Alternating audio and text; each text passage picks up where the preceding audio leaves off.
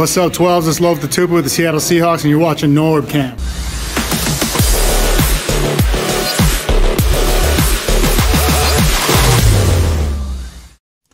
Happy Blue Friday, everybody. This is NorbCam coming at you with another edition of Coach's Corner with Coach Bill Marsh. I'm very excited about this as we take another look at the soon-to-be Seahawks offense in 2021 under Shane Waldron. And that's what today's show is all about, is kind of previewing based on past film and what he did with the Rams and seeing what his style of football will look like given the Seahawks personnel. So I'm excited to get further deeper into the woods on this subject. It's going to be pretty awesome. So sit back and grab a drink or a beverage of your liking, and we're going to sit down and break some film down for you. So this is going to be fantastic. So before I bring the coach on, just want to remind everybody, if you wouldn't mind, please smash that like button over there, hit the sub button and the notification bell. I'd greatly appreciate it.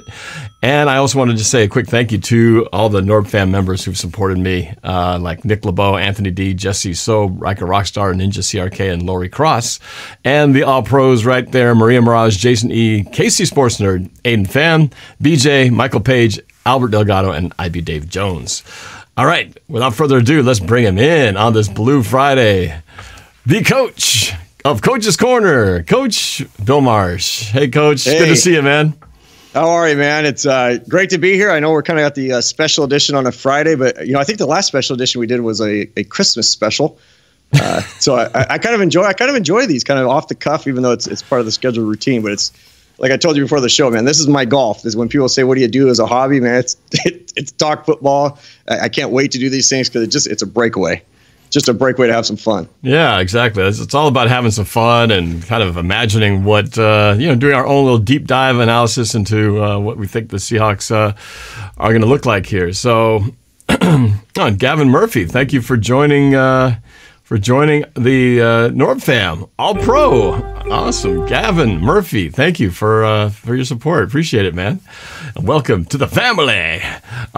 So, Coach, how do you want to do this? All I know is the basics, because like the audience here, I really don't know what Coach has in store for us, so I'm learning along with you guys. So at this is a certain point, I just hand the reins over to the coach and say, take it away, and then I start going to school with the rest of you guys. So what can we expect here? I know you've got 7 plays to diagnose here, and we are going to try to take some calls from folks. We already see some people who are already in the in Discord, and we'll try to get to them as well. But we do have an end of show time at 5:30, so we will be trying to keep on schedule and try to squeeze as much as we can. So, Coach, I'm going to hand it off to you so we can get the show on the road.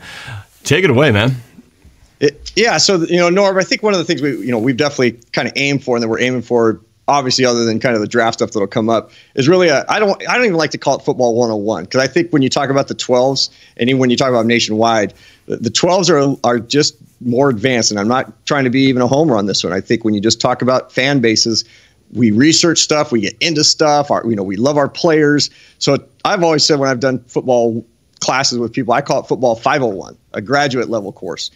Because I think we know the basic level stuff, so we want to go advanced. And I think with the offense that we're bringing in, I mean, I've said from the get-go, I love the West Coast offense. I've loved it since Bill Walsh ran it in the 80s. Now, he didn't necessarily invent it, but he was the one who really took it to a new level, the way they ran things with timing routes and everything else. So there's going to be lots of different breakdowns we'll do. So this is really a series of things that we're going to be running through. This is the second part of a offensive series based on kind of how I see us potentially running things. And then we'll break some things down in a different way other than certain weeks when we have to step away for the draft or what have you. So really today what I've got in my 7 plays is something I talked about 2 weeks ago when we did the show, which is taking a play and seeing how you can run that play in various different ways to give a defense some different looks. So this week will be about how do you run that play, and next week will be how do you take that kind of formation, personnel grouping, what have you, and run it against teams that are adjusting to it, which I'll give a little taste to this time, but I'll show how the Patriots stopped it and how other teams stopped it in terms of when the Rams ran it, and maybe what we're going to have to do to offset that. So just because we're running a new offense like the Rams did, obviously there's a reason they went from Super Bowl to not. So I've got a series, kind of a schedule set up for us. All right. As we do this. Love it. So West Coast offense 501, because we know what the West Coast offense is. But here's some interesting stats. So as you see me looking down, I'm not looking at my cell phone or anything like that. I've got papers and stickies all over the place because that's how I operate. It's organized chaos. But one of the things I found when I was doing research on the Rams, and the plays I'm showing are going to be Rams-oriented. Next week, I'm going to insert Seahawks into these and show plays that we've done in the past, where I think you'll see where Russ's timing, footwork timing, all those things are going to fit in really well because he's done that in the past. So today will be a little bit more of the Rams plays because I know people are going to get sick of watching Rams plays if I don't insert some Seahawks into it. But in 2019, personnel groupings, they really started to take off in terms of you hear it all the time with people talking about it. The Rams led the NFL in a specific personnel grouping, which is 11 personnel. Now, Norb, quick quiz question to start the class here, kind of a pop quiz. Do you recall we did personnel groupings, 11 personnel? One of the numbers represents a position, the other number represents a position, and then then there's other numbers that aren't named for a position. I remember. I was paying attention. 11 personnel would be one running back, one tight end. There you go. One running back, one tight end. In 2019, the Rams ran 11 personnel, one running back, one tight end. That means there's 3 receivers over 90% of the time. The second closest team to running that personnel was at 73%, and then everybody else was, obviously below that. So to get into a personnel grouping 90% of the time, that should give you kind of a sense of what we're going to do. Now, that dropped off a little bit last year, but not a whole lot. And the plays I'm going to show you here, you're going to see 11 personnel, but what you're also going to see is, early in the season, and this is early on, but by about week 7, because I kind of went week by week, and this last little stat piece we're getting to play 1. When they got to after week 7, the Rams were actually leading in rushing yards per game at just over 170 yards. Now, we don't think of the Rams as heavy run, but that's when we're thinking, okay, what were Pete and John Schneider thinking as they hired Waldron and all these things? Well, we know Pete wanted run first stuff, but play action West Coast. When you think West Coast, you think Joe Montana, Brett Favre, Aaron Rodgers, all these other guys, Hall of Fame quarterbacks. So I think we're getting the best. I've said it from the get-go. We're getting the best of all worlds here with this offense. We're going to get the run-heavy stuff, but that 170 yards was on running backs that were averaging only 18 to 22 carries a game. Meanwhile, Goff was throwing it 30 to 35 times a game. A lot of good balance there. I've seen your prediction shows. I ran a little prediction show a few weeks ago. I think everybody's hoping Russ is in that 25 to 30-ish, 30 to 35 sometimes, 20 to 25, and that we've got a running back that carries it 18 to 22 times for 100, 120 yards. So, man, I love it. I love it. So, anything you want to say off of just those two things? 90% on run that 11 personnel group, which is different than what we've run. We've been more kind of that 12 or 22, 2 tight ends, 1 running back and such. So pretty neat on that standpoint, as well as the quasi-balanced attack that most teams don't run. Yeah. No, that's interesting. I'll definitely keep an eye out for it because sometimes you forget to pay attention to exactly how many tight ends and all that kind of stuff is. So we'll definitely be counting numbers and counting positions as they line up to see what things look like. All right. Now, you want to pull out? I don't know if they're seeing it. There we go. Yeah, I think we're good to go on that. Okay, let me make sure. Yeah, I've got Rams versus the Bills here. Yeah, I want to make sure that I'll trust that you got the video and the audio. I'm going to just take care of the telestrating. Yep. All right. So here's the thing. I'm going to tell you what this play is. Now, I ran West Coast offense for a long time. You can access a lot of playbooks on the screen. Some of the funniest stuff you'll ever see, Norb, is John Gruden teaching quarterbacks the West Coast offense. Like, there's a classic 1-minute video that I will bring out next week. I've got it loaded up, but I just didn't put it into my system here, of him trying to teach a very young Chris Sims, who's part of Pro Football Focus, some other shows, how to run a play. Like, he's telling him the play, and then Sims, 8 times in a row, cannot call the play correctly in the huddle. The reason being is you have a lot of offenses that are kind of camouflage. They just call it, Alabama, lights are bright, window on 3, right? And those words just mean something random.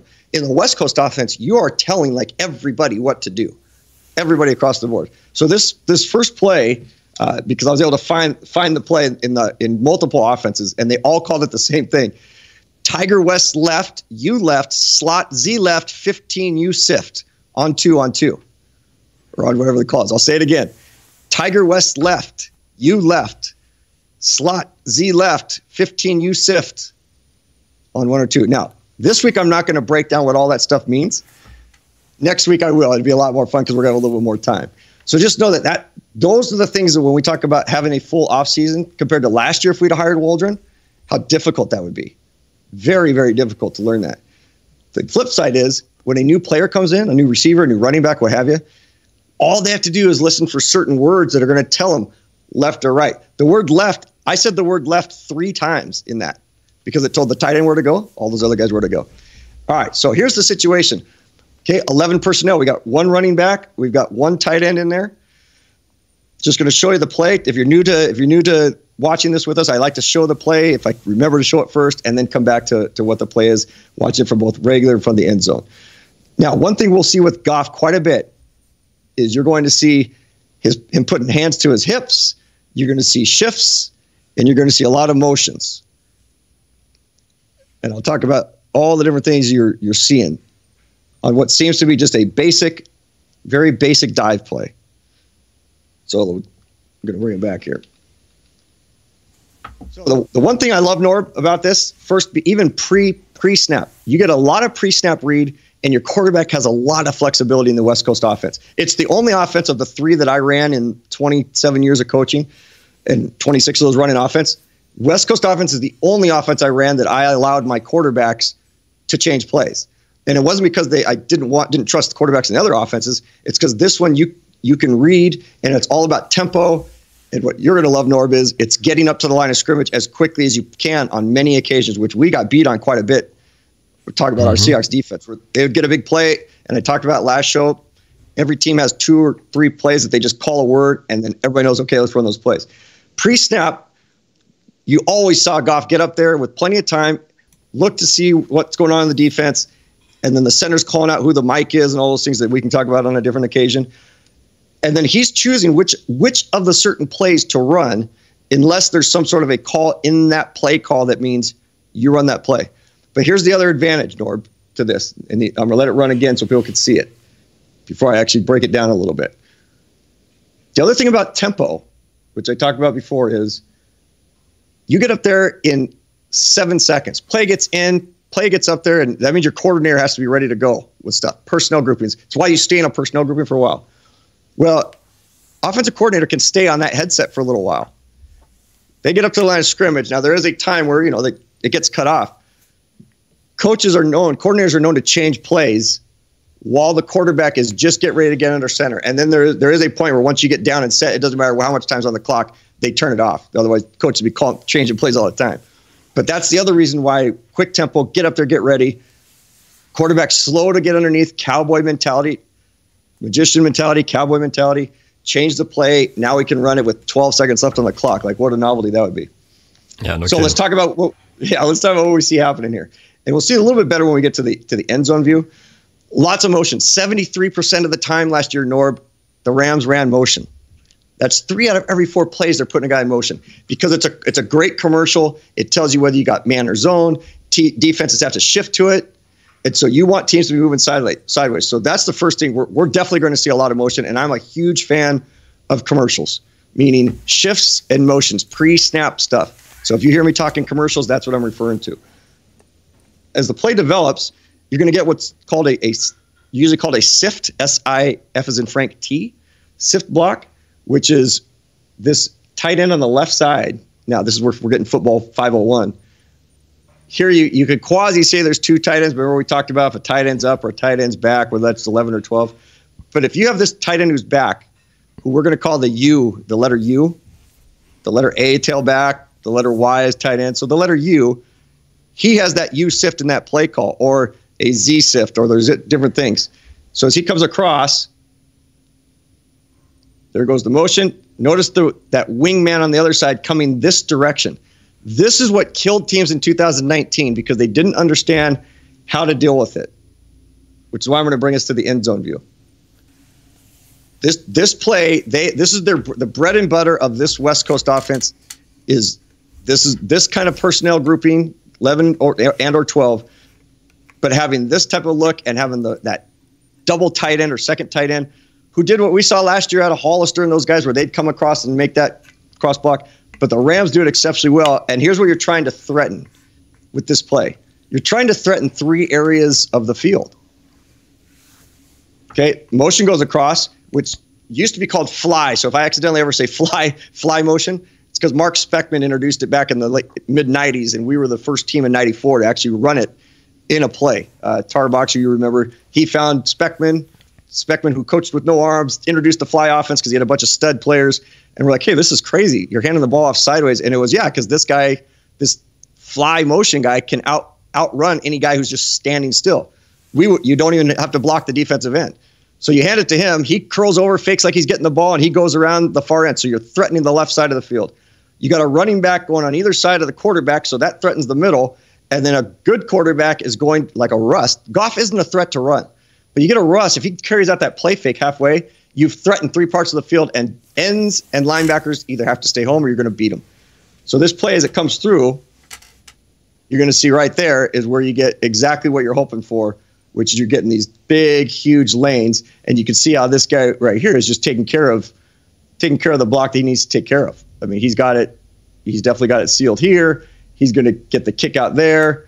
He's got a lineman coming out on a little DB, doesn't know what to go here, and you got great blocks taken care of here. And the defensive linemen are taught to fight against pressure.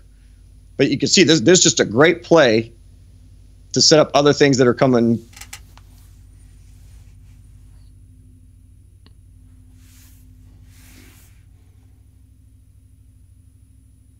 This play 3 or 4 times in a game that they fell behind in big time early and ended up losing 35-32 against we found out to be a very good Buffalo Bills team. But again, motion going across, potential handoff, stay at home. Now, here's the thing before I go to the second play. Again, I've tried to teach people as they're watching the game to not watch the running backs or the quarterback at the initial snap of the football or the first second into the play. Learn to watch the center, especially when you're watching from this area right here. If you can learn to frame the game as you're watching it just for a fraction of a second, if you can learn to frame this, you will enjoy the game so much more because you will immediately know where the play's going, probably who's getting the ball, how the defense is playing it, and what plays might come up later in the game.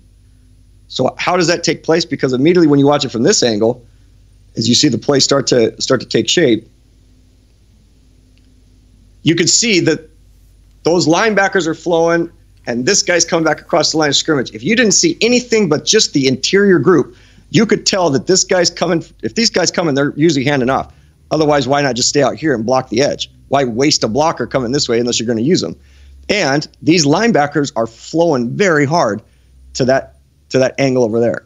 So easier if we see it from this standpoint. What you got here is you got, again, flow linebackers. They have to respect that play could be fly sweep. But potentially not, don't know. So until they stop going there, why wouldn't you keep coming back to this?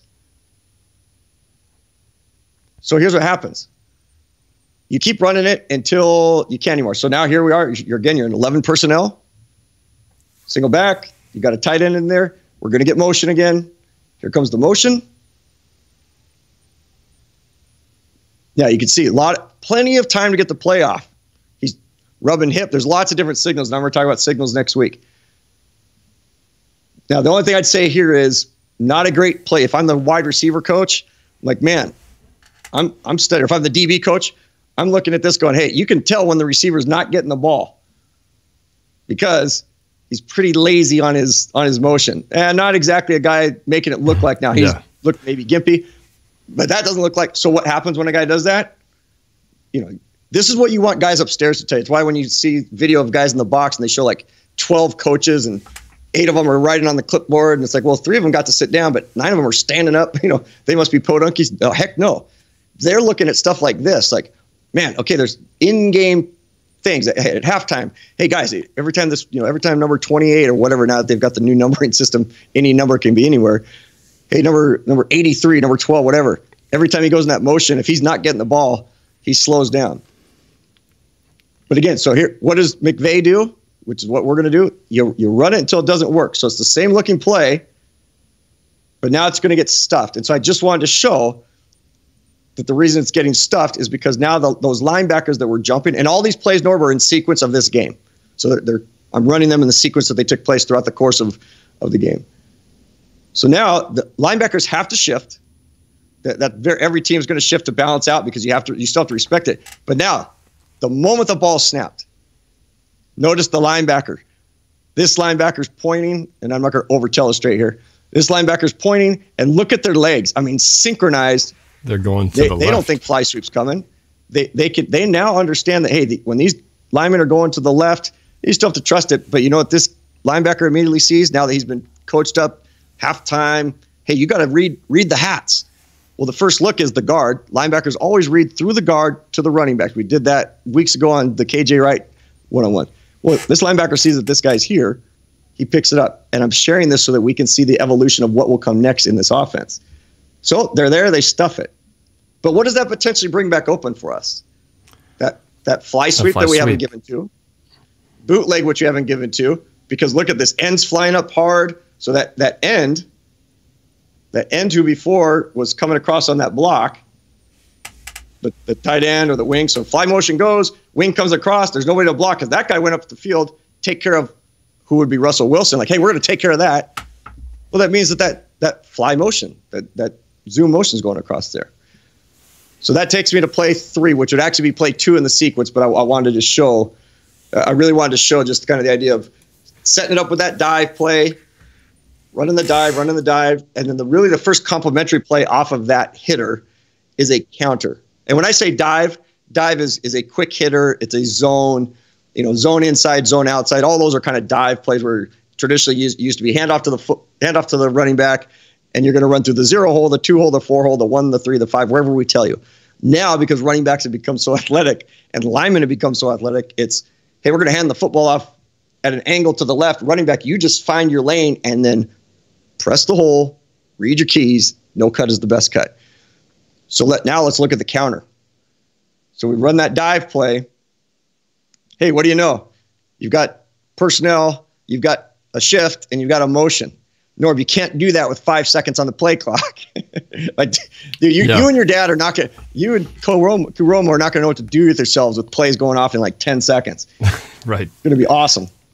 Okay, so they get into here they've quickly come up to the line of scrimmage, but look at how quick they're not even lined up, and they already go in motion, or they go into a shift, and then they go into a motion. So 3 things are coming at the defense all in real time, 5 seconds. I'm going to play it in real time from the moment they're in the last few steps of the stride. 5 seconds, you're going to see them set up, shift, start the motion. Okay, they're setting up. The shift is going before he even really gets down. There goes the motion across. And, it's not a motion. It's a reshift. Now, the reason they can't do that, Norb, I'm going to assume that most people know this because this would be a kind of a 101, maybe 201 thing. All shifts have to be down for a full second before you can go in motion. Most people I know in the super chat are going to know that, but there might be people new to football who are seeing this for the first time. So I'm going to say that again. Any shifting has to be completely set before you can send a guy in motion. And then I think most people know that when guys go in motion, you just have to be going lateral. It's not Canadian football where you can be running towards the line of scrimmage. Now, with DK Metcalf, that guy would be a freak of nature in the CFL where you can just be flying 40 start the play. And that's where you get, if they don't get set for a full second, that's where you get the illegal shift, right? That's the illegal shift penalty. Yep, you get the illegal shift. Or sometimes you get an illegal motion is just guy moving forward at the snap of the ball. All right, so now we're set, and now we're getting the motion. So you get 4 things, Norb. Again, I love this. I can't even say it enough how much I loved it, because this is intricacies within the game that tell you so much about a defense. This is why, and it won't be next show because it's too much. The second 2 shows from now, I cannot wait to go over an actual NFL play sheet with everybody. Scripted plays, diagnosed plays, adjusted plays. I'll first sit there, like the actual sheet, how they set it up.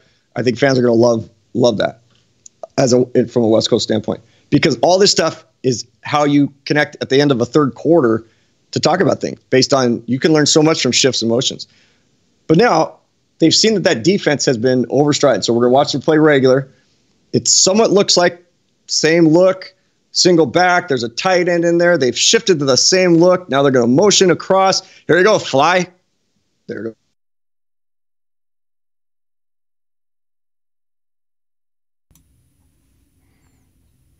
Part of the field. We saw linebackers that were decided, hey, we're not going to bite on that fly sweep. We're gonna take care of that. But here's what makes this play great. Easier from the end zone view. Before where Goff was opening up to the running back, because usually you're going to spin with that fly sweep. So in other words, you're going to go the opposite direction. You're going to turn. He would have turned to his right to hand it off to him. Linebackers aren't watching the quarterback for the most part. That ball gets snapped, man. They got to look at the guards, through to the running backs, and trust their instincts. And they've dropped an extra guy down here, Buffalo has, because Rams are making their comeback. This is arguably McVay's best half of the season, maybe of his 2 years. So what do we have here? Motion comes across. Goff goes the opposite direction. This linebacker here, he sees it. He recognizes that something's different. So he goes this direction. But the other two linebackers, kind of nickelbacker, they're respecting the fly sweep that isn't even there, this fly sweep, because Goff doesn't even turn to it. It's not a threat at all, but they still have to respect it. And now what you get is you get a great jab step, and you want to talk about something that Coach Smith-Sherman used to talk about all the time. It's getting running backs to understand the importance of the exact steps and the distance the steps need to be for these quarterback and running back to have a great mesh point. And by mesh point, what I'm referring to is he's going this way, quarterback's going this way. If you hear me say mesh point, or if you ever see two lines like that on a playbook, that is the mesh point where the quarterback and running back or anybody who's going to get a handoff is either getting the handoff or not getting the handoff. That's the mesh point. Quarterbacks always need to reach for the far hip pocket. So all this has to look good so that they can continue to bite on things. So what do we get here? You get a nice looking play fake. Sorry, I got to jump out of it. Nice counter step. Now here's that block that's coming across. Guys are getting blocked down. It's the same look. They're getting blocked down, sealed around. Now these linebackers are curving, and you're getting just a nice. There's nobody to kick out because all the end's gone, and now they get a good 17-yard gain off of this. It's a very well designed play, but the only reason it works is it's been set up for 3 quarters with dive, block, cut up, dive. I mean, they ran this, and then they got it beat up, and then they ran it and got it beat up. And then all of a sudden you set it up for the counter. And usually you go into that with a game plan. Like, hey, guys, we are not going to run the counter until the third quarter. And guys in the booth are second quarter. Run the counter. You're like, no, we game planned it for the third quarter. We're going to keep setting it up. We don't want it to be a 5-yard hitter. We want to, even if they stop us for 3 yards. That's why as 12s, we have to learn to be okay with 3 yards, especially in the first half. Because a lot of times it's just simply a setup play. So we're going to watch it one last time here a little bit, and then you'll see some of the best stuff that comes up afterwards. Because I want people to see now we go back here on this. Let me get the right piece. Just watching the running back's footwork, which again is important. So we've gone dive and then counter off the dive, or what used to be the two running back lead in the old West Coast offense, 2 running backs leading. But look at the triangulation here. I mean, you want to talk about golden timing. These guys, I mean, this is why you have to have OTAs, why you want guys to show up and not hold out, because you have an unbelievable mesh point. And unfortunately, on this telestrator, not on my other one that I had triangulated, you can only do rectangles and circles. But you can just see here what you've got going with this guy, and this guy. Just an awesome triangulation that takes place. And now you've got perfect spacing, all because your running back took a perfect jab step to the left. Good spacing. There's step 2, which is a crossover. Step 3 is your drive step. And now his job is to press the hole. And the hole's right there. And then he's going to read his key. And then and you wouldn't call that a cut. I mean, this is the total prototypical Sherman, right? Press the hole, read.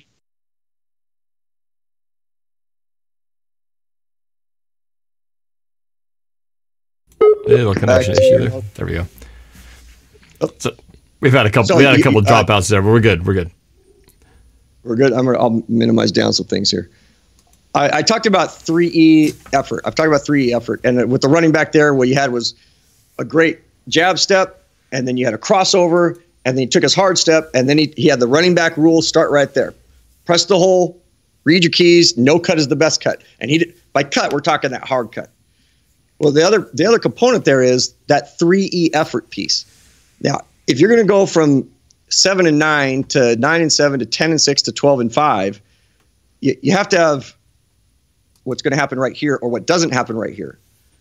I watched this guy, not so much this guy because he's behind him. And the golden rule is if you're behind the guy with the ball, you do not block. You do not block. I'll say it again. Or I like to keep it in a positive. You block when you're in front of the ball carrier because we don't want illegal blocks in the back, and that's when that stuff happens. But you don't know if this guy's going to cut back or anything like that. So again, if I'm coaching these guys and I want our guys to win the Super Bowl, I'm telling them, hey, we don't know if he's going to cut back, if he's going to do what have you. He got himself 15 yards. But we talk all the time that linemen get you 9 yards. Receivers should get you the other 90 yards on a play that starts from the 1 yard line. Linemen get you the first 9. Receivers get us the other 90. Okay, well, you tell me if everybody who's potentially going to have that last block is going to make something happen for their guy. Boom. Okay. Maybe, maybe not. And I'm talking really specifically about right here. He did his first block, but 3E effort to me, not 3D, but 3E is do your job, then get that second effort as we always hear about. And then what is that special thing?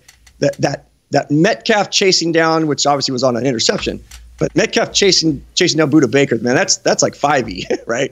Like something that you remember things by. You can make or break your career or a contract or what have you if this guy cuts back and now this guy is in position to block this safety or get in his way or do what have you. So those are little things that when you get in the film room that everybody would be like, he made a great play. And then they're like, why is coach grumpy or upset? Well, because coaches expect perfection. And you don't want perfection to be the enemy of action, right? You want action to do things. Well, then create some action and make a good play down here. You made a solid play here, but give me some 3E effort back there. So those are the things that, again, if I was the perfect coach, all my players would have done that all the time, and we'd have the greatest highlight videos, which we did, by the way, as they plugged in Norb and Quantum Productions. Greatest highlight videos in the history of highlight videos. But we'd had a lot more plays to choose from if that second effort became third effort with guys down the field. So that's where, like, when I would get on Metcalf for the blocking stuff and why I say Lockett is one of the best blocking receivers in the league, even though people love to go the opposite direction until you start watching the film, which we've done, and go, oh, there's a reason why you pay Lockett what you pay him, because of his blocking and his great catching. But we have guys that can do that down the field. Again, that's the difference between winning and losing are those type of plays. So that's the first part of it, but I still have actually handing off on the jet sweep and then a play action pass off of that, and then kind of a fun little trickery bonus as the next few plays that we'll show. So we've seen the dive. We've seen the dive stopped, which led us to the counter. And then, so all these next plays are based on those things being stopped. So what do you come to next? What do you come to next? All within the sequence of a series of plays. So pretty much off the same type of formation you've got right now. There's 2 run plays off of that, but there's more you can do off of it, off of one. Yeah, I'm going to show you of the 6 plays. 5 of them are essentially the exact same setup, formation, motion, everything. And you can run. In my offense, I could run out of that formation because I actually went back and found the old play sheets. I had 14 different plays out of this 11 personnel formation. Now, we didn't call it Tiger, right? But everything else, same numbers, same all those things. 14 plays, and that's why our players, I think, loved it, was because we could just say, hey, look, guys, learn the formation, and that's what we spent the first week in August doing.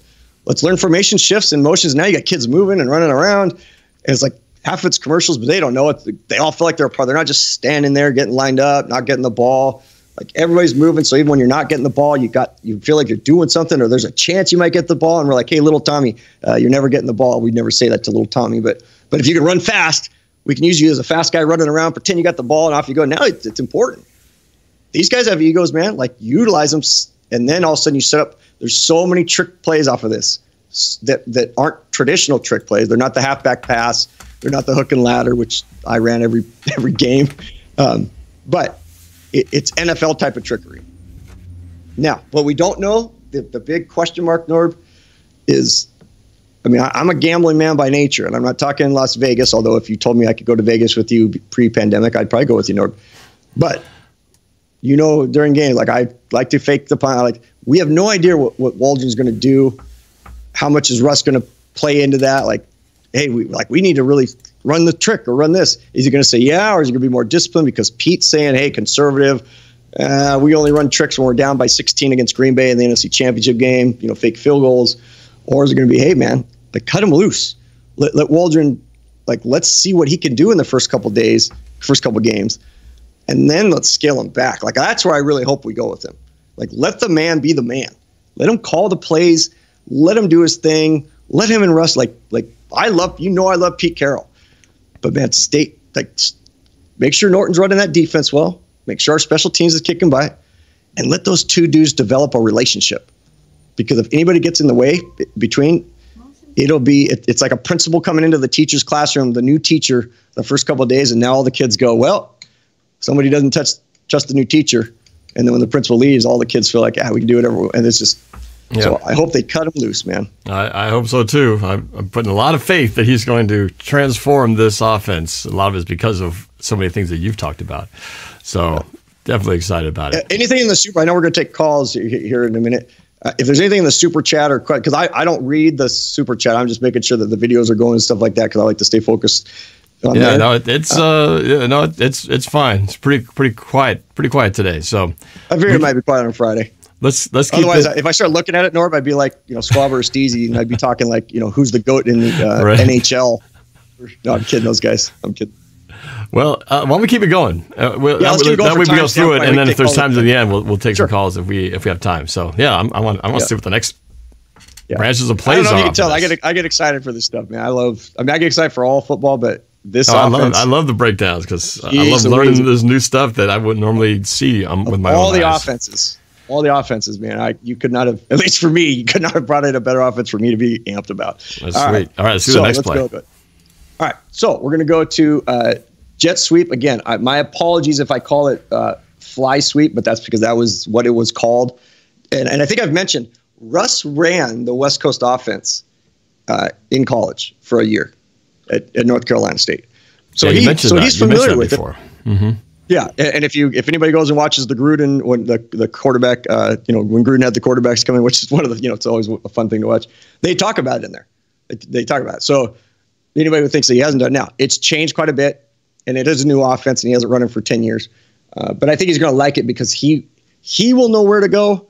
And as I show videos of in upcoming shows of players past who've done it well, it's that timing thing. It's the time which we'll talk about when we get to the play action piece. All right, so here we go. Jet sweep coming out of the huddle. Now here we go. Same type of deal. They're getting up there quick, and literally this is. I cut this like basically the moment they come out of the huddle. So I'm not wasting time of watching them come out of the huddle to the line of scrimmage, but I'm cutting it just as I did when we were cutting plays when I was a coach. We wanted it a second before. We always tried to film it just to understand where this is and how cool this part is. You always cut your film at least a second before the ball could be snapped. Well, right now, they could get down and get ready. Goff could quarterback sneak. So you always assume that within a second, that's where you need to start it. And then you get on the kid that cuts the film early, right? Like let the film run for 2 seconds after the play ends. So this is literally, they have called a play and they're at the line of scrimmage. And again, before receiver gets set, we've got, and you can tell right now, football 501, based on what I said before, now that it's a shift and not a motion. And again, if you're just focusing in here, well, your peripheral vision can see up all around. I can tell, and you can be able to tell right away, it's just a shift. There's not a play being run because this guy wasn't set yet. He went there, and then here we go. Boom, there's our motion. So let's watch the play. Now, there is. I'm going to show it one more time before I say what I want to say. Of all the things I'm going to show today, this is the thing I'm most excited to see or share. Now, again, you can tell as you're watching the second time, like linebackers are coming. They're trying to do something different to stop the plays. They haven't run the jet sweep much in this game because the jet sweep is like a trick play. But just to watch it again and to start like dreaming a little bit before I do the little breakdown. And on it, there's no wrong answer to this question, Norb. So this isn't a trick question. Who would you like to see getting this handoff in a fly sweep? Who might run like a 4.340? Oh, the aforementioned DK Metcalf.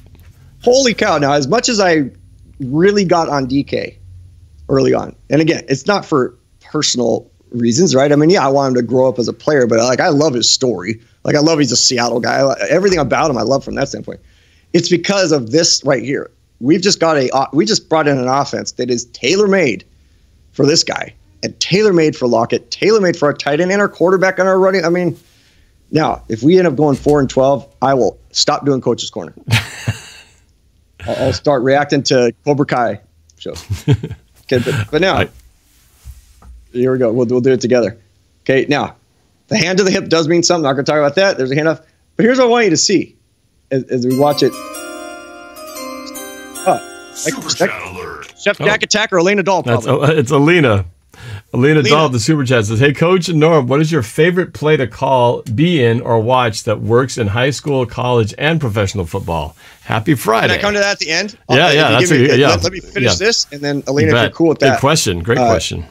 Now, at some point, Norb, like when I say that, like a little commercial guy has to come in and go like, "But for $20, Norb and Marsh will answer the play right now." Or Yoda voice, like, "They will answer it now."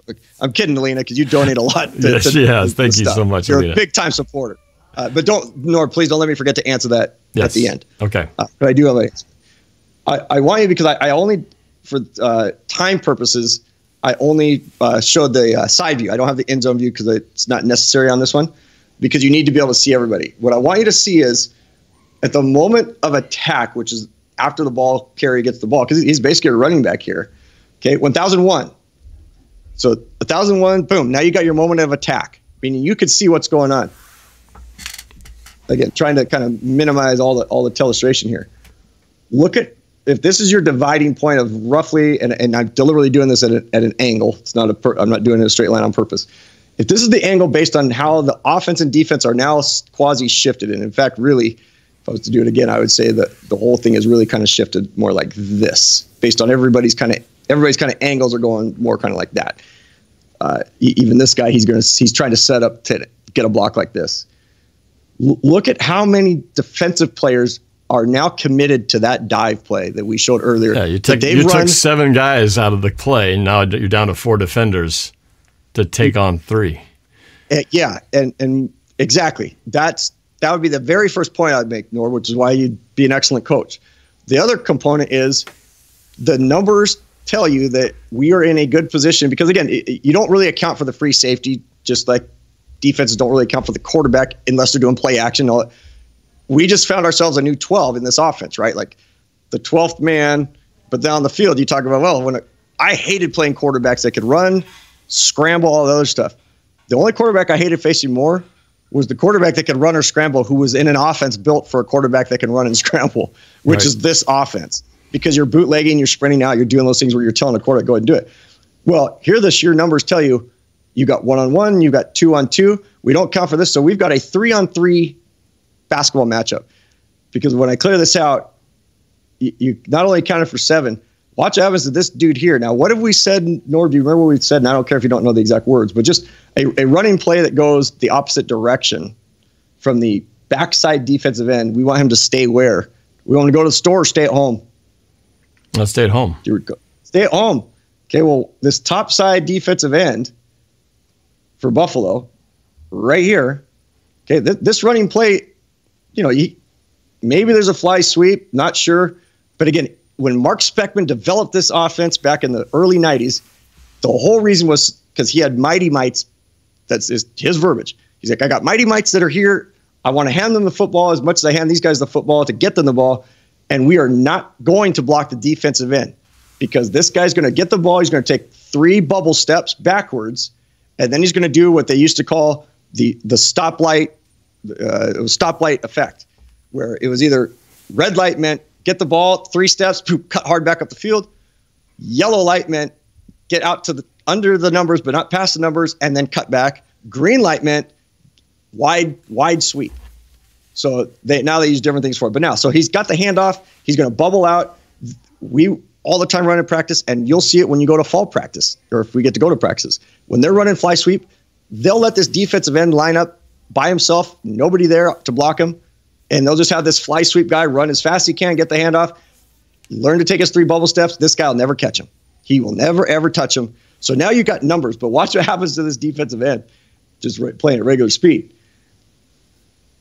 He's either has to commit to the fly, or he's got to commit to the dive. He doesn't know what to commit to, so he's just gone. Right? He's out of there. Yeah.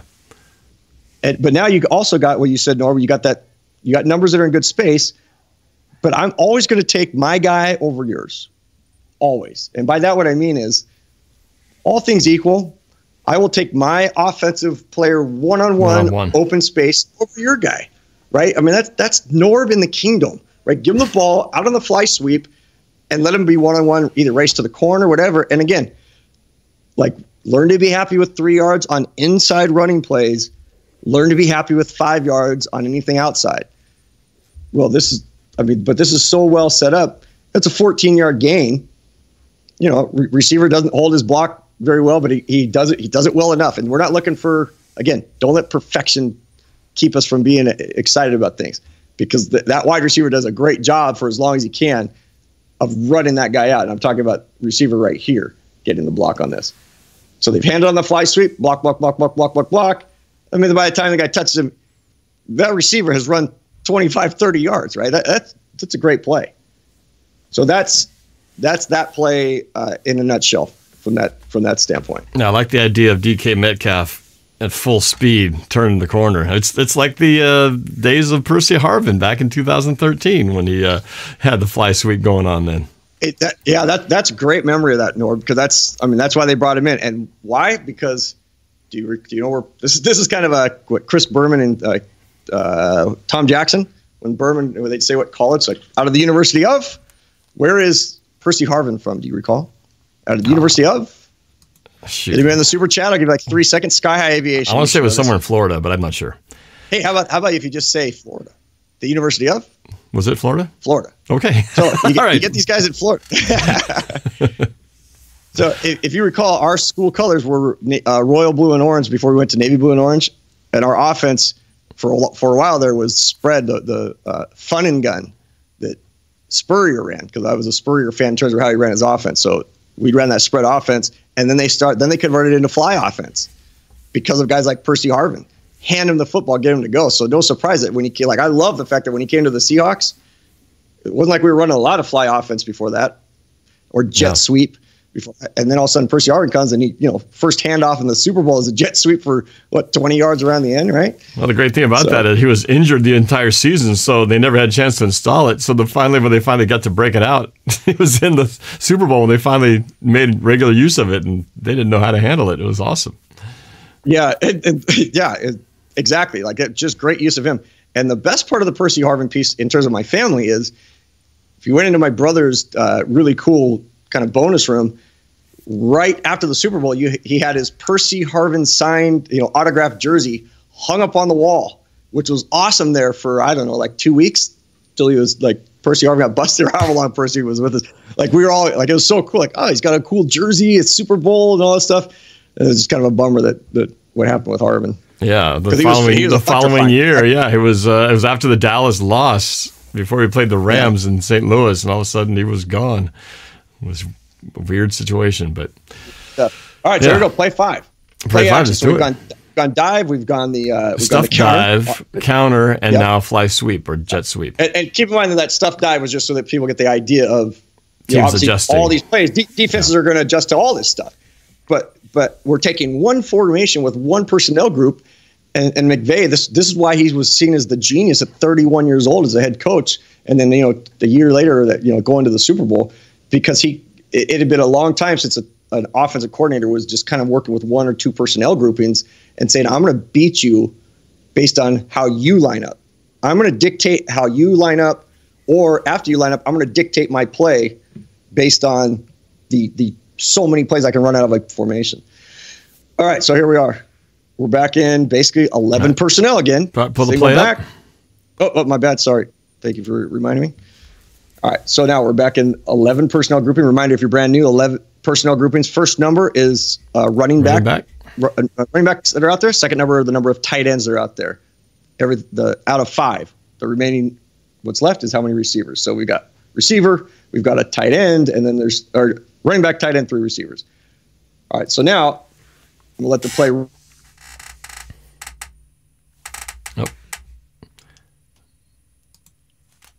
little freeze in the internet connection there. There you go.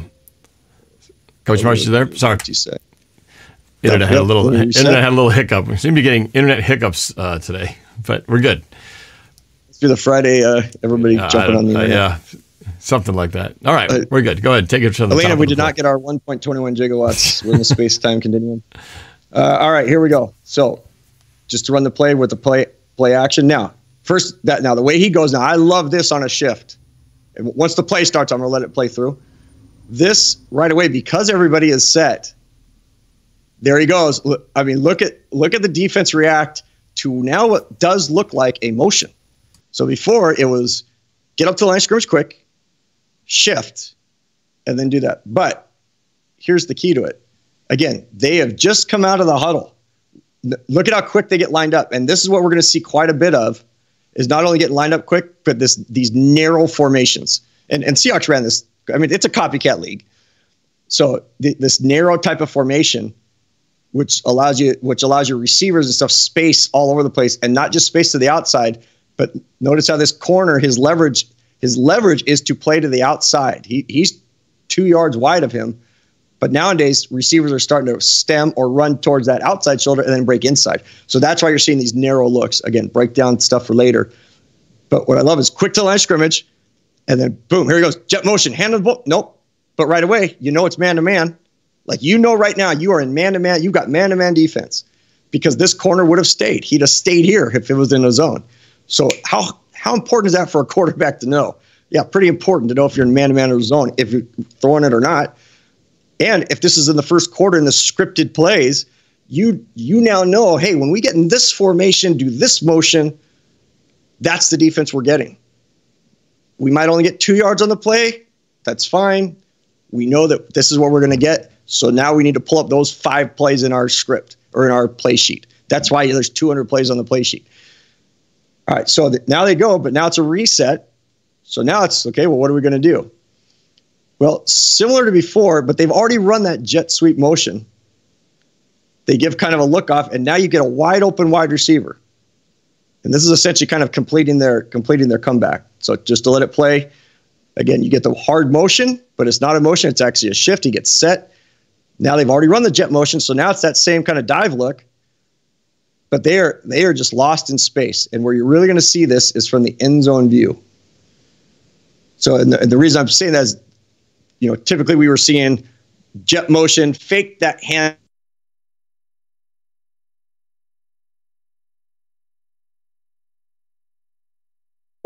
This 11 personnel. So usually you talk schemes, and schemes are bootleg scheme, sprint out scheme, those type of schemes, and then concepts are the plays within those. But you can also say, I'm going to have 11 personnel be my scheme. Like 11 personnel, this formation, out of that scheme, these are the concepts, the plays we're going to run out of that. And Norb, I hear all the time guys that, again, I don't care if you've played or coached. I could care less. But learning the game is important, right, if you're going to talk about it. So people interchange those a lot, and it is important that you understand which is which. So when you're talking with the dudes, like, oh, man, I love the scheme they're running. Someone else, oh, I love the concept, and you're both talking about the same thing. Like, make sure you know schemes is the overarching, concept is the play within the scheme. So this scheme, this 11 personnel, they've kind of got the formation set up. And now jab step, this looks like the counter play, right? So this is off. The fly motion gave us the look of fly motion, dive coming. Oh, okay, they didn't run that. So now what are they going to do? They're going to run that counter look. So that slot, or the kind of he was the U back, and when we actually ran the counter, he comes across, doesn't have to worry about blocking that counter back. Notice he took that jab step and came back across. So everything right here looks like counter. Mm-hmm. And so where's that defense going? And the key is, again, that guy who was in man-to-man, if that guy would have stayed in zone, Goff runs something different here. If 24 right here at the beginning of the play, he's the guy who runs across the field in man-to-man. Well, sorry, back here. When they're just getting set, when Goff sees that 24, when he runs across, that means he's going to stick with the play, which, again, hand signals, hand to the rear, to the hip, to the front of his hip, stick with the play. If 24 had stayed out here, probably probably not going to run this play potentially because it just changes the whole scheme of things. But since he did, Goff now knows that he's going to follow. He has to trail. By trail, I mean they usually will trail by 2 yards. They'll usually stay 2 yards behind this guy because this is the play that I love. When we run our little bootleg, we throw it to Lockett in the flat, and the trail guy then chases him down. So he has to stay with him, which means he's going to run himself out of this designated area. So that takes a DB out of the way. Well, here's the best part about this thing. 27 and 21, they're in a man-to-man situation because we now know that it's a man-to-man, most likely. Okay, well, one guy is basically playing linebacker now because you got linebacker, and the way he's playing linebacker, so he has to respect the defense that he's been taught. So he sees this running back looking like counter. He sees this guy coming. His job is going to come up and fill. He has to fill that hole. He must fill that.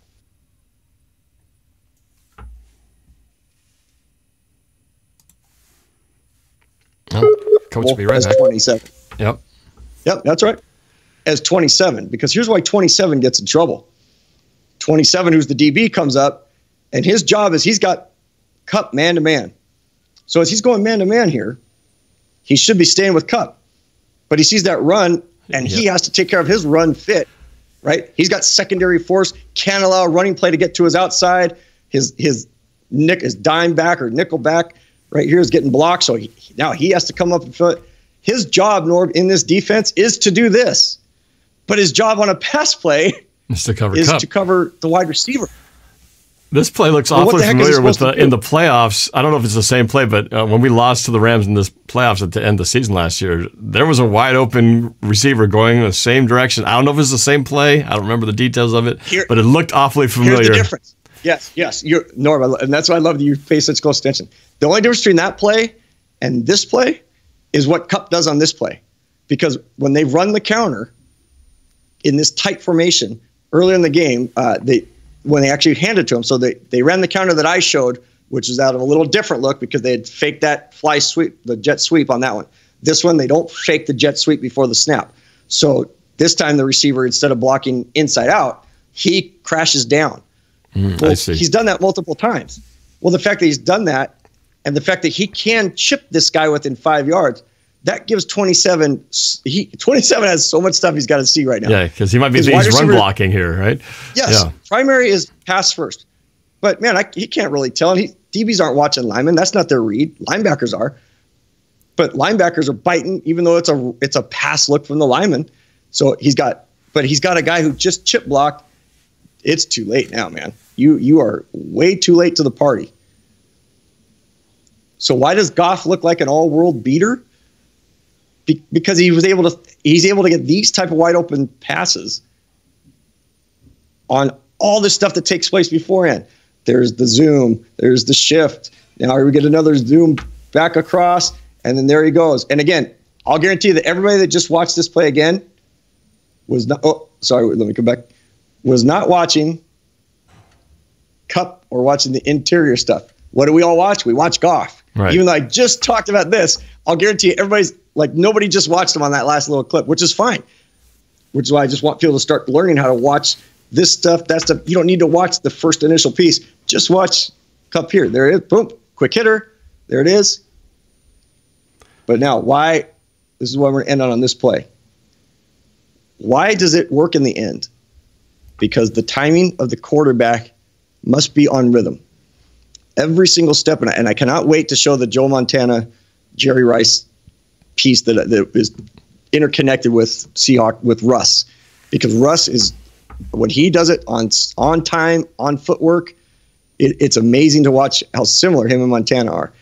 The difference is Montana learned, he didn't do it in his first year, but he learned over time that, hey, you get back there, you throw, you hippity hop, you throw, you do this, you throw. 80 to 90% of his deep passes to Jerry Rice, and I'm going to show it to you when we do it, they all hit within 33 to 35 yards from the line of scrimmage. 1, 2, 3, 4, 5 step throw. 1, 2, 3, 4, 5 step throw. All of his. Boom. You watch Aaron Rodgers, you watch all these. 1, 2, 3, 2, 2, 2. It's not get back, wait, throw it as deep as you can. So watch Goff on this play. And I can pick any pass play for the most part when he's not getting pressured. Now I do want you to watch the quarterback. Great play action fake. 1, 2, play action. gets his set, steps up, throws, boom. Now, the one thing with Goff that I think makes him a inferior quarterback, not in the top 15, is he constantly doesn't trust himself. He doesn't trust what he's seeing. And I think this is probably why McVay had some issues, because I've watched so much film of the Rams. I'm getting tired of it. Can't wait to convert all this to Seattle stuff. He constantly has a little giddy up in his step. So right now, that throw should have been out half a second ago. But he does this little giddy up step. Yeah, the little pitter patter of his feet, right? Yep, constantly, because he needs to see it. Okay, now, and I'm stopping it there for a reason. Well, let me ask you something, and you can stay. We can stay. We don't need to go to the play, but oops, you might be frozen there for a second. We should make sure you join back with the world. Okay, so the quick question about you about this play. So when they line up, what are you saying then?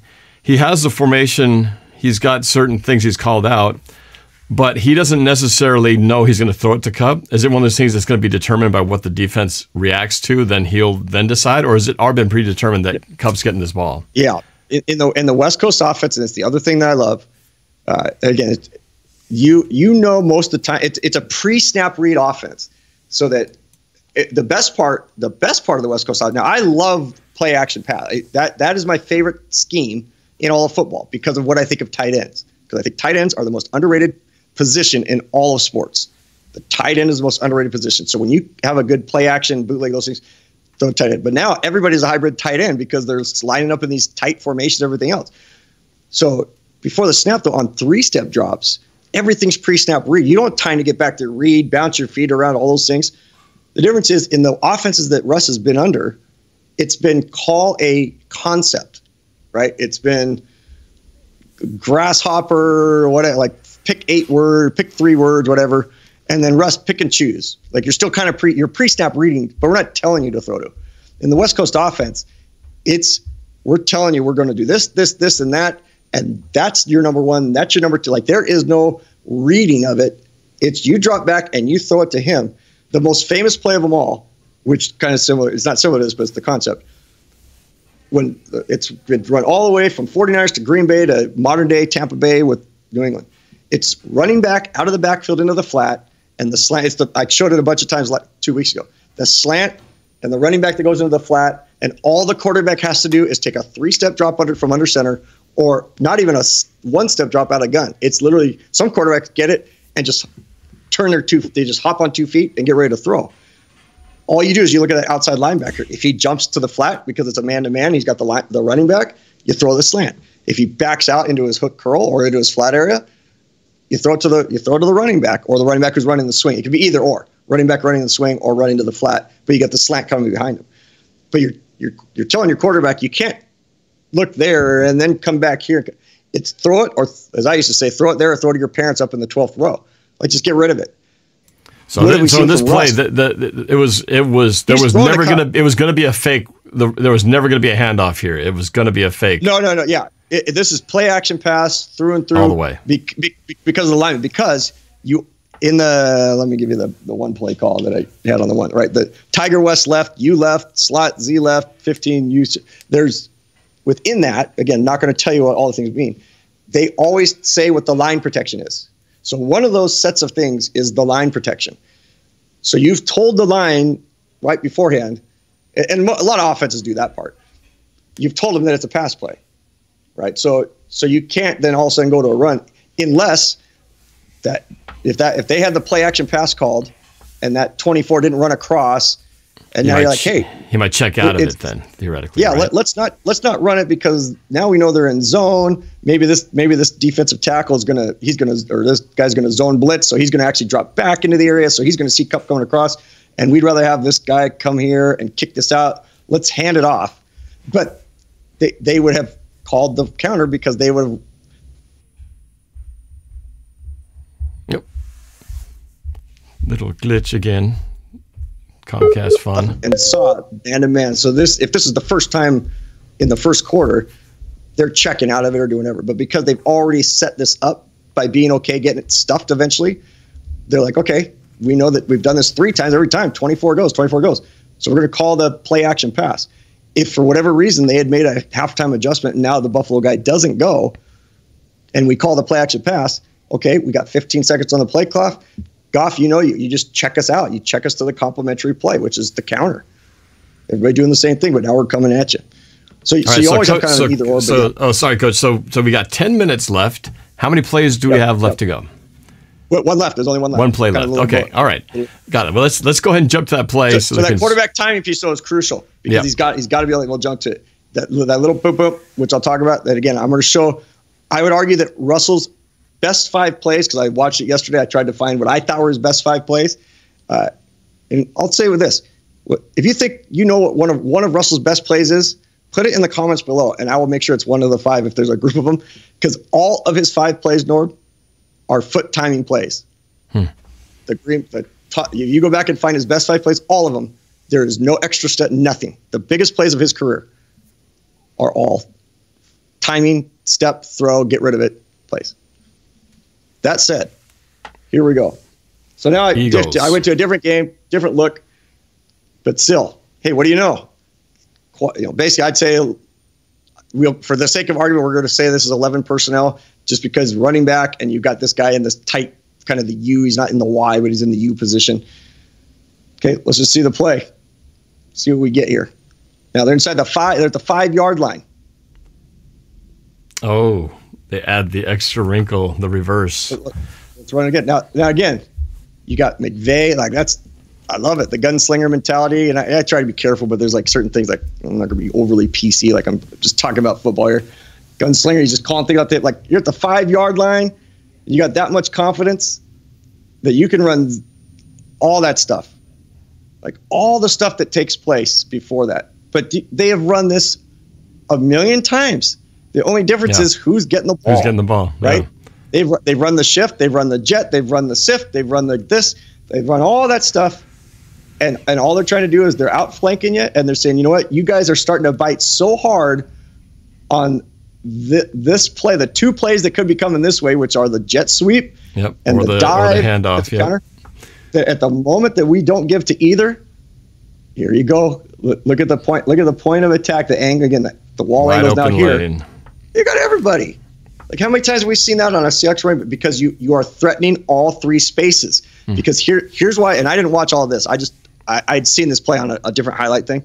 Here's why I know that this has worked threatening all 3 spaces. Because they're taking care of the middle with their defense. They have to respect the outside, but they obviously weren't, which is why they called this. But there's nobody threatening the outside here but for that jet guy. And he's obviously not getting the ball. But look where this guy's going. Well, who do you think he's worried about? He's taking care of a quarterback. Right? Right. And look at the quarterback's in. He has to respect that something could be coming across backside behind, so I have to stay at home. So you're holding a defense accountable to what they don't want to do. Defenses don't want to keep. They want 11 guys to the football. 11 guys to the football. How many times do you hear that, right? We need to get 11 guys to the football. Well, you're not getting 11 guys to the football here. So just to play it one last time. See, look at had to respect the fly. Had to respect that. Could be bootleg, and you just got this great situation taking place here. So that's what you get when we come to next week's show. Again, what I'm going to talk about is, some of the addition, a little bit of the addition of this.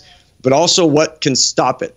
How the New England Patriots stopped it in the Super Bowl, like really stuffed it, and how that carried over into literally. I mean, it arguably I think is Belichick's best defensive change in the history of his coaching, because he brought in a defense that no one had ever run against this offense, stuffed them, and then what's funny is I've already pulled a handful of the clips that I'm going to show that are going to be really quick that show literally every defense's first time against this personnel grouping running the exact same defense last year, including yours truly, the Seattle Seahawks, when they faced the Rams the first time, lined up in the exact same defense that they've never lined up for, probably in the history of the Seahawks going back to even pre-Storhawk days. And they ran the same defense that Belichick ran, which is why I say you don't give Belichick and Brady and those guys 2 weeks to prepare for anybody, because they'll crush you. So already looking forward to next week's show. Nice. Well, all right. So that's it for the clips. Yeah, that was just a All right. brief because of time. Good. I want to keep it brief. I want to make sure we got give us through a nice them. sequence of plays. That was fantastic. So, no, I'm excited.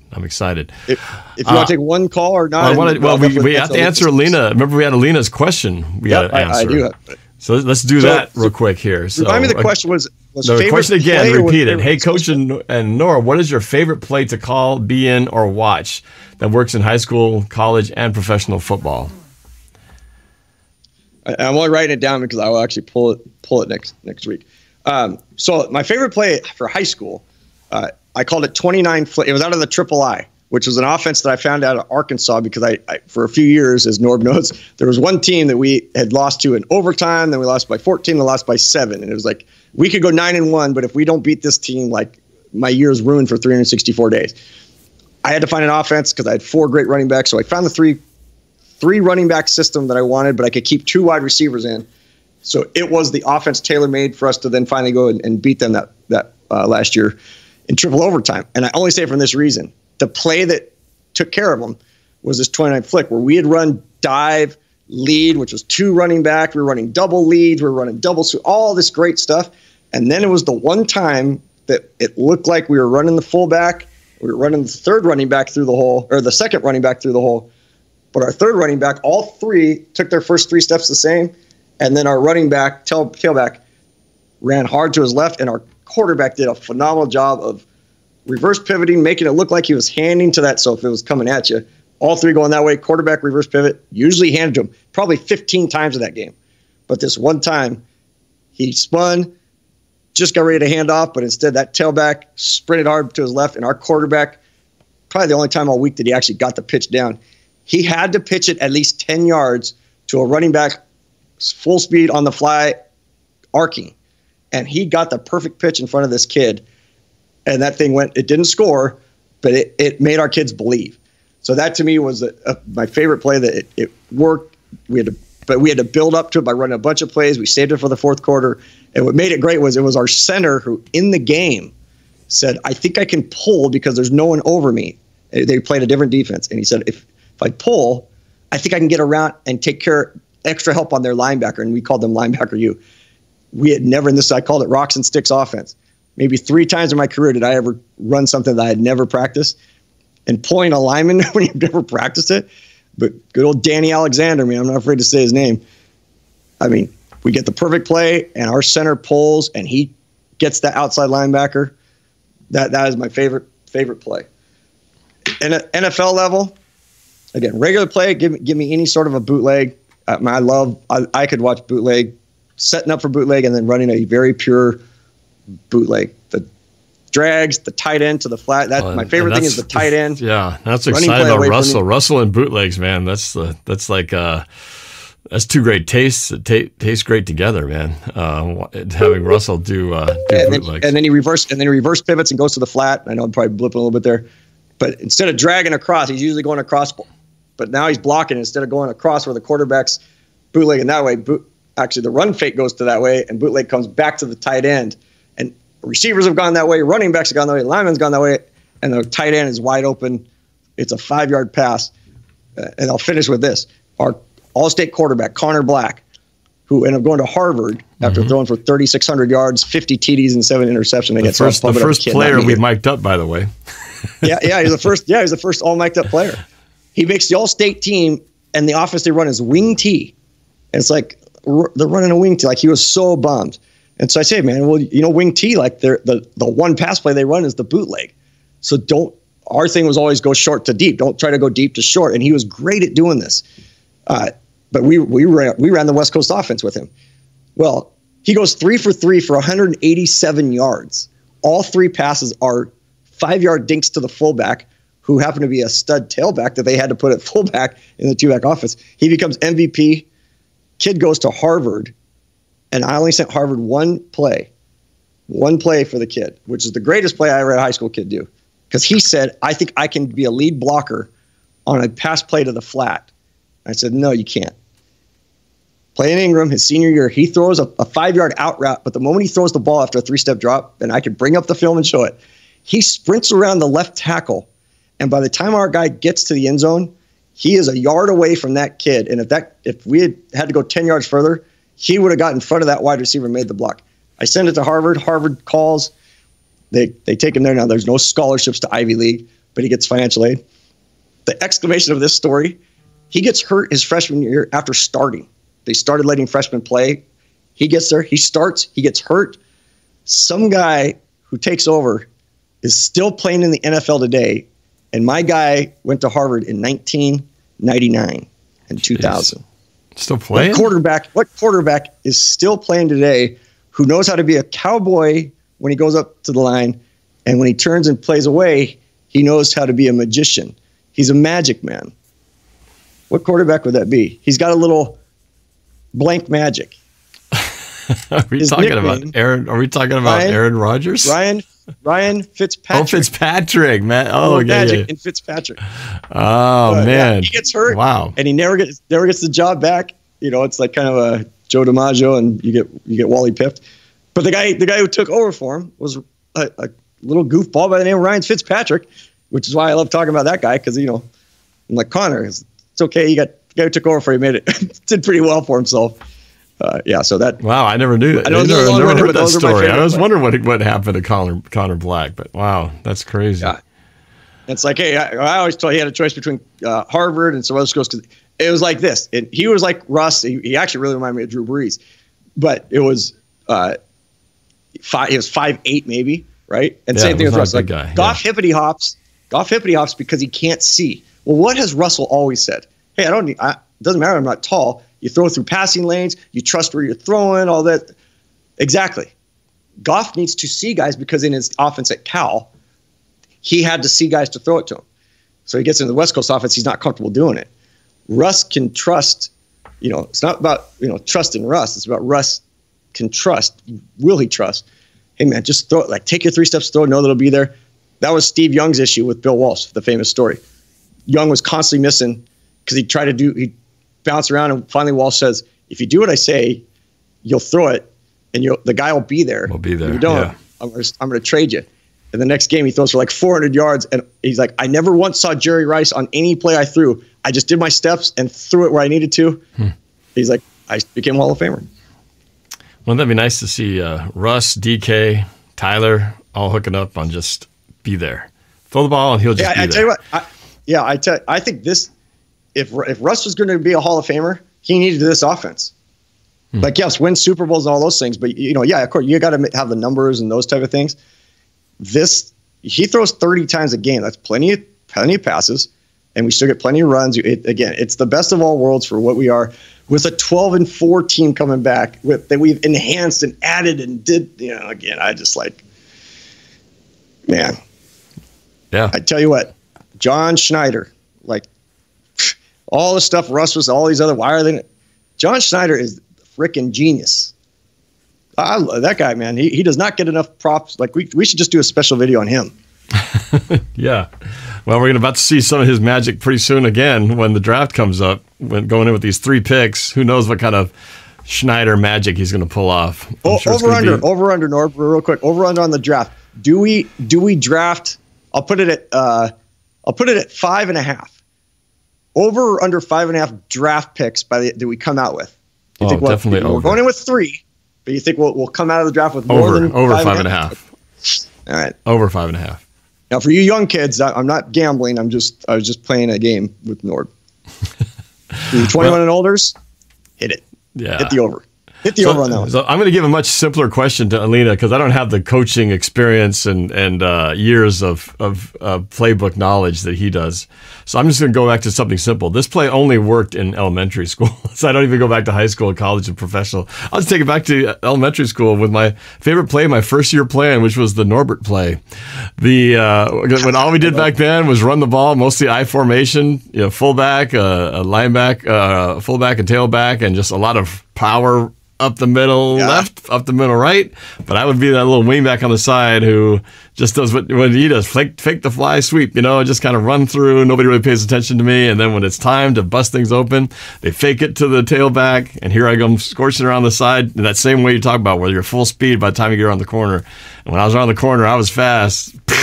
Nobody would catch me. And Man, Yeah, that was this right here, Norb. The key is you were scorching, man. Scorching like this yeah, football. like I've seen that Kingdom play. That Kingdom play. And that man. was You different. That was more of a sweep. That wasn't the fake. Yeah, you're with the right. dive, You're right. But it was still the same action of torching around the corner. So, yeah. It was. And the only reason I give those type of answers is because I love to be able to plug a fun. To me, they're fun stories. Like to me, because I'm stuck in a basement. It's not stuck in a basement. I'm in a very nice bonus room with my setups and all those things that you've helped me create and stuff. But to me, it's like it's not so much even the play as much as it is leading to the. I knew I could get to the Connor Black story off of that. Well, I can't wait to see the video. I want to see that clip again that you're talking about. Tim Tebow, when they used to do the shotgun to Tebow, and he'd run like he was going to keep it, and then he'd do the origination kind of the jump pass. Yeah. I know it was done before Tebow, but he kind of really brought it to kind of the culture of doing that. And then everybody and their dad coming up to me, are you going to run that jump pass? I'm like, is your kid going to get some athletic ability because it didn't hit from your genetic code? Oh. No, I didn't say that to him. No, man, I didn't say that.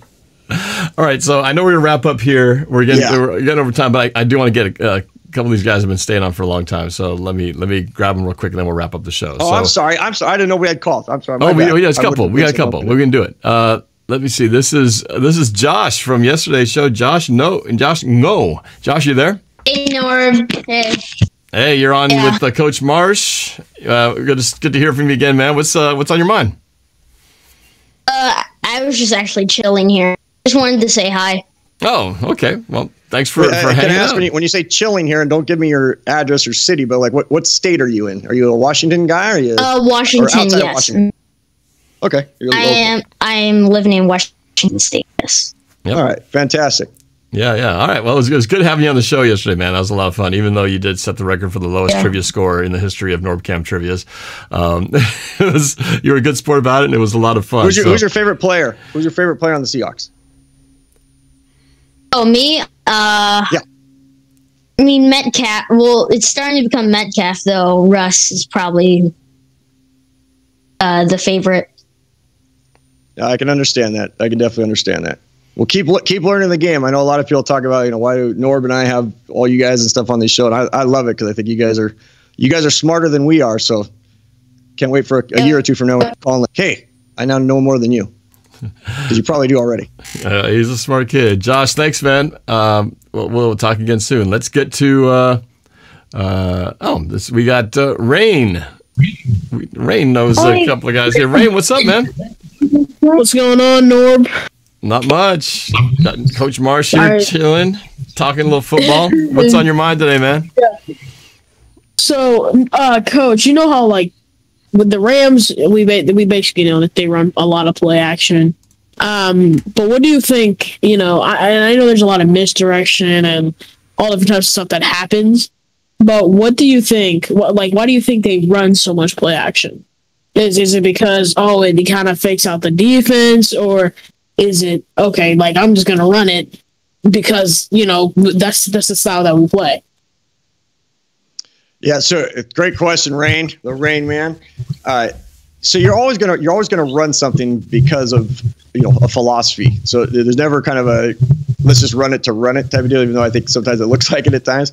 The reason you run play action is because you are trying to set up the defense or something, because you believe in your running game so much. You cannot run play action if you don't believe you're going to have a great running game, because you can't have the play action, and you're basing so much of your passing game on play action. And if your running game isn't working, you can't fake it. Like, people won't bite, because you need to be able to have but if your running game is working, that means the defense has to adjust. They have to bring more people into the box, all those type of things. And now you can fake that run, and now you can throw it over the top. You can do. If you saw the last pass play there, you saw what happens when you run a certain thing a bunch of times, and now you just know, like, it's a home run hitting play. But I mean, how far did Goff have to throw? Like 15 yards.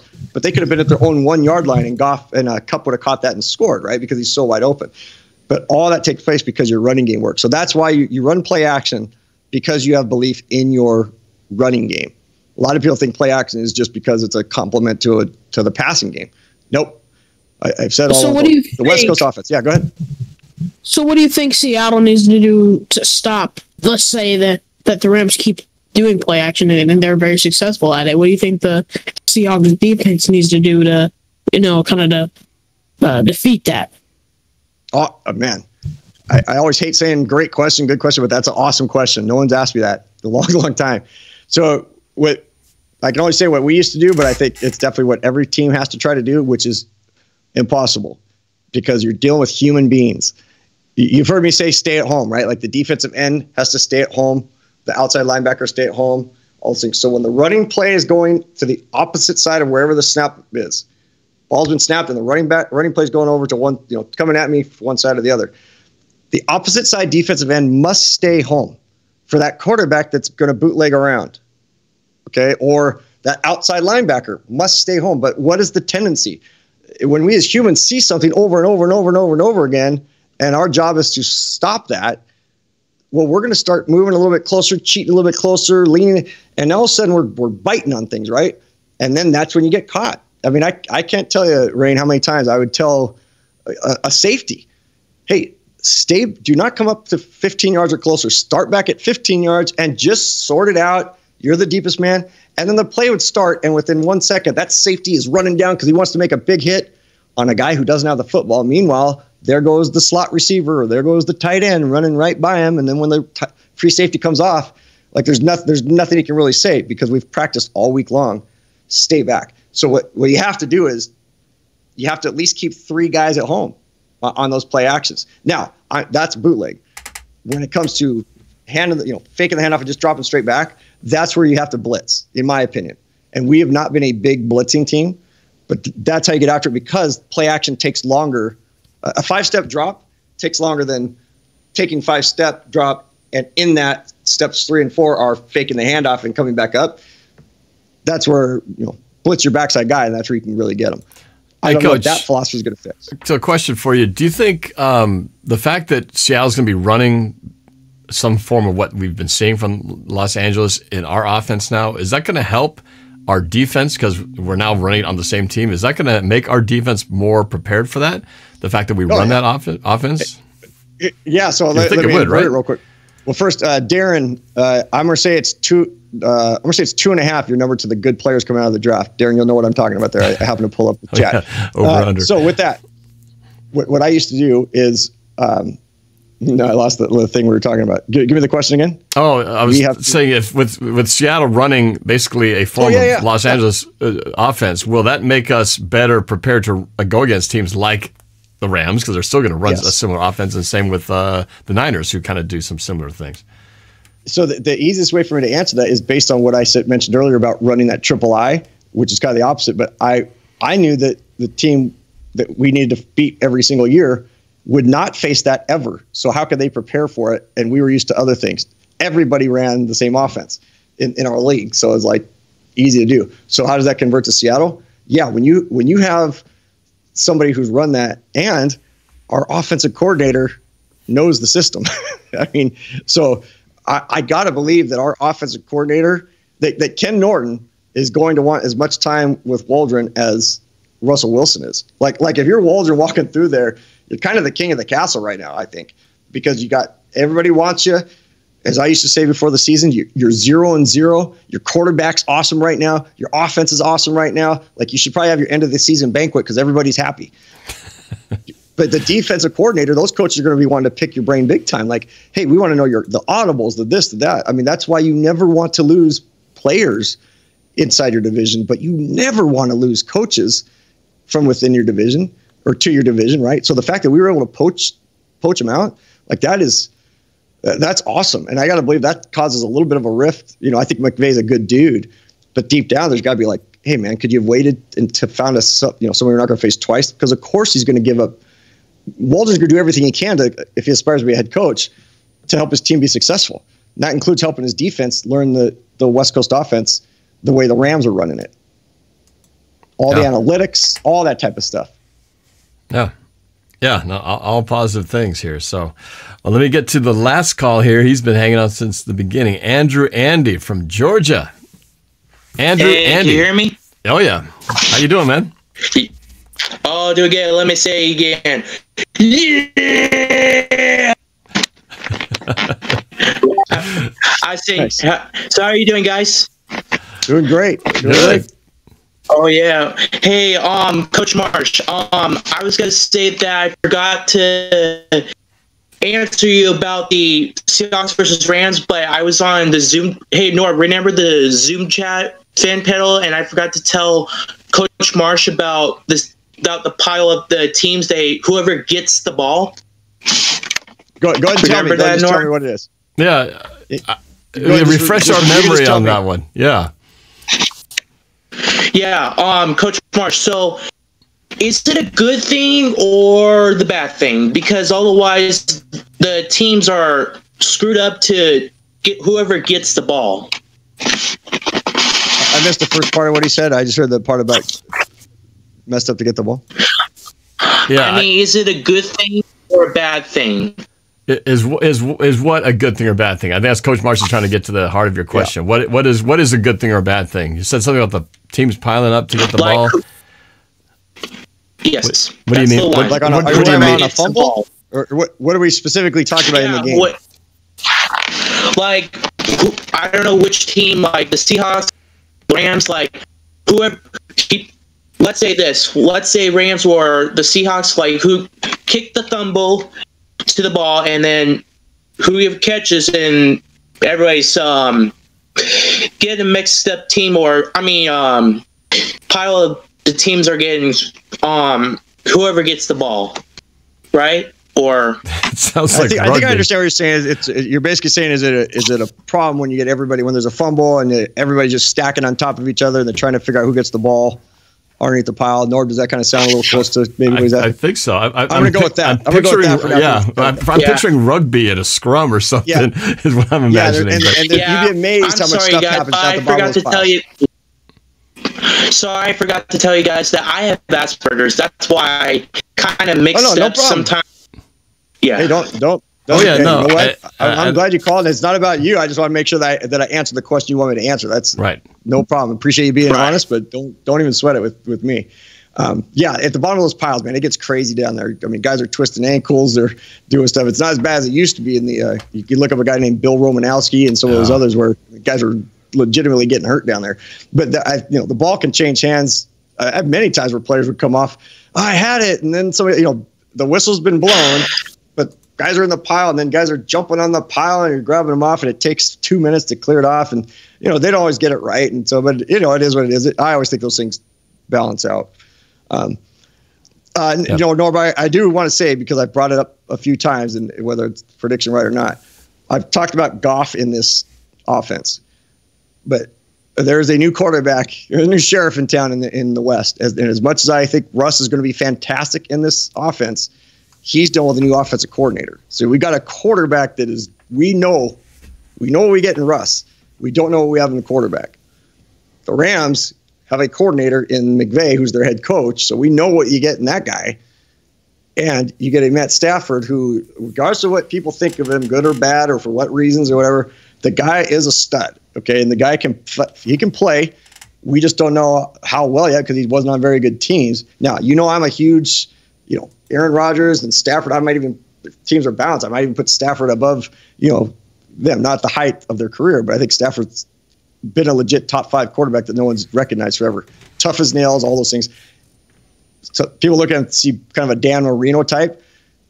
I don't see that type. He can move, he can run when he has to, but their offense is not like a lot of bootlegs. It's more kind of that play action. So, and he's a beast. He's got a rocket of an arm and everything else. So that guy makes me nervous in that offense because I think he's going to be fun. He's a player of all the things that took place that I'm excited to watch play.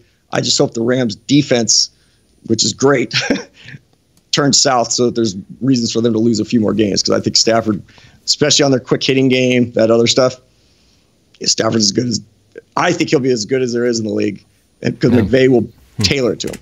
Well, he's going to definitely be an upgrade over Goff, so it is something to be nervous about, which is why I put them very close to the top when guessing where the teams in the West are going to finish next year. But I still feel like Seattle's going to just edge them out. I have to. So, all right, well, that is it for the calls, and we're kind of here to wrap things up now. So, Coach, before we we're sign here to off. wrap things up. We're here to go to different Well, channels. we of course going to go to other screens, but I do want you to give everybody a chance to let them know what videos you might have coming up on your channel on Coach for Life.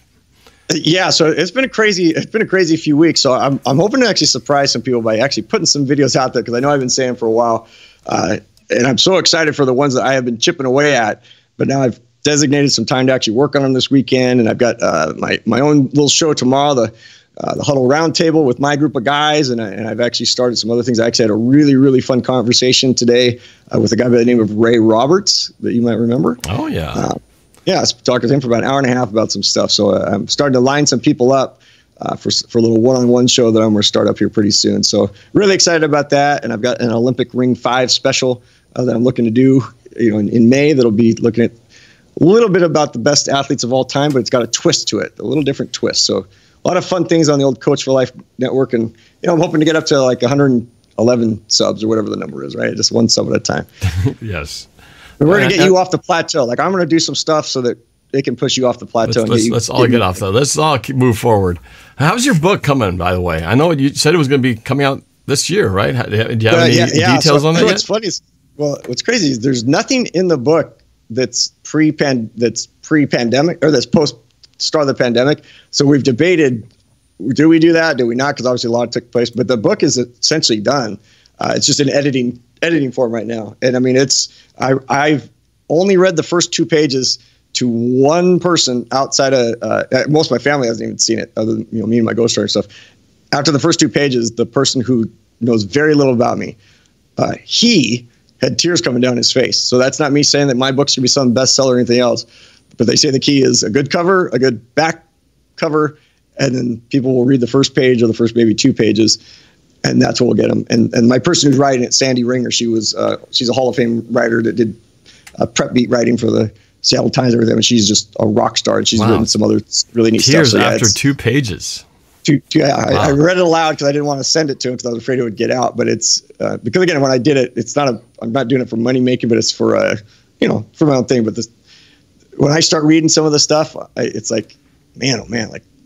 There's been some crazy times that you and Mike obviously know about. So yeah, I'm pretty excited when that comes out. Maybe I'll have you do some of your epic readings.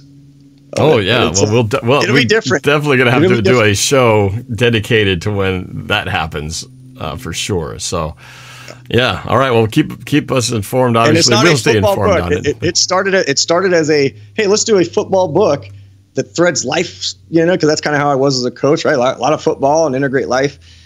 It flipped on itself really early in the process, and it's definitely a story about life. And with football being the tie that binds in a lot of neat, deep, different ways, that talk about a lot of heavy stuff, man. A lot of heavy stuff. And I know you've been through a lot, so I can't wait to read it. So, in the comments, Shilpa Bijam says, should I sub? Yes, you should sub. You should sub here and then go find Coach Marsh's Coach for Life channel and sub him up as well. So, yes, by all means, we'd love that. And as much as content as you put out, man, like I love it. I'm crawling into bed. I put up YouTube and boom, there he is putting on a show. And then yesterday, boom, there's putting on a show. So yeah, if you guys like content, which I'm starting to learn is what it is, like Norb does a great job of providing like so much different stuff, right? It's not like it's just reaction videos to music or it's just Russell Wilson or it's just like you do awesome epic things and then you're in your car doing stuff and you're doing breaking news stuff and you're growing. So heck yeah, man. Like everybody who's on this, like you should be telling your friend, like if each of you just got 2 people, like that's what I do all the time with these guys. Other guys, I just call 5 of my friends like, hey, don't just do it to do it. Like do it because you should check this stuff out. And then after they watch it, like, yeah, man, I got a sub. Yeah. Yeah, absolutely. If you don't like it, you can leave. That's what I tell people. Like, you don't like it, then leave. But change you don't the know channel until you try it. Yeah, change the channel. So that's it for me, man.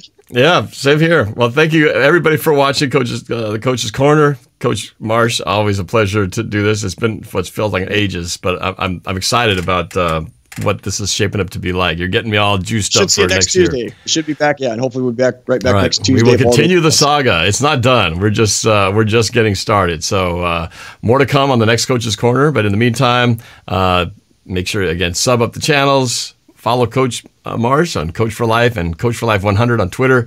And don't go anywhere. Just click over here to one of these screens and watch some more videos. Just keep binge watching. It's good. Yeah, that one right there. All right. Have a great weekend. Go Hawks.